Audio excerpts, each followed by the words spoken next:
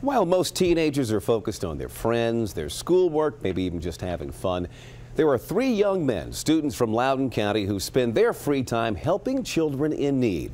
Tonight's Harris's Heroes are the 3 founders of the nonprofit organization Dream Bigger for Kids. Christmas is still 2 months away, but the elves are already at work in Edward Hill's basement.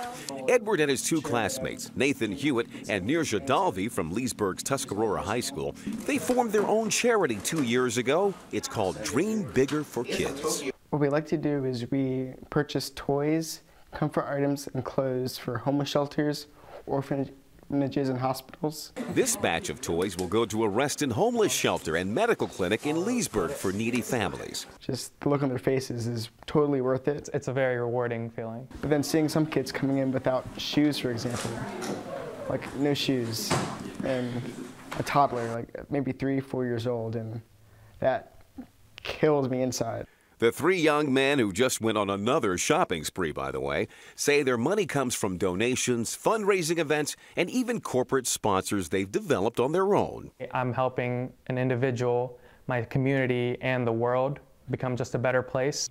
I realize how privileged I am.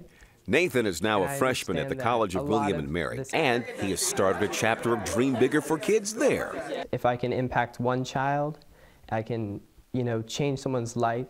And their little charity of 3 has grown now to include 15 staff members and more than 40 volunteers, all of them kids, doing what they can to help other kids. Dream bigger for themselves so that they can reach their potential. And it's getting even bigger and better. Edward and Niraj say that they also will be starting collegiate chapters of Dream Bigger for Kids when they go off to school. If you want to know more about their organization, just go to WJLA.com and click on Harris's Heroes there. Allison. All right, Leon, thank you very much. Well, up next right here, who's